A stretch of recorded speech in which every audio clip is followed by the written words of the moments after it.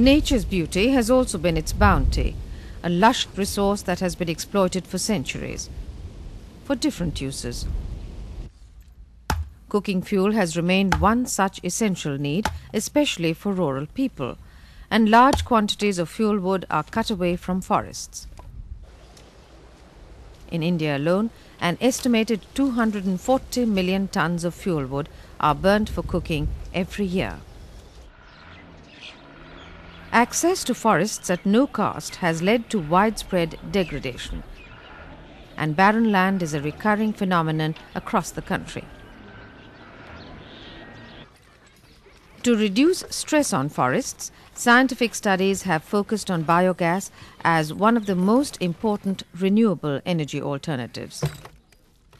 The first family-sized biogas plant in India was designed in 1946, and more than 17 lakh biogas plants have been set up since the national project on biogas development was launched in 1981. The immediate benefit is a smokeless and healthy cooking environment for women, who also no longer undertake tiring journeys in search of fuel wood. The family gets a nutrient-rich manure as well, which they can use or sell.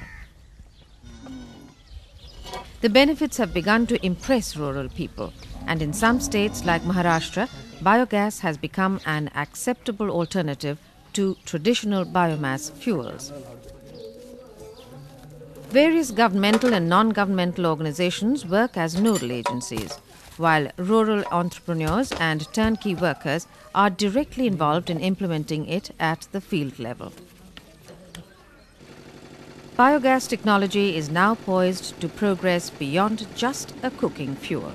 In some projects, like here in Karnataka, field research has utilized biogas for street lighting. In this project, the biogas-generated electricity has been successfully connected to the main line.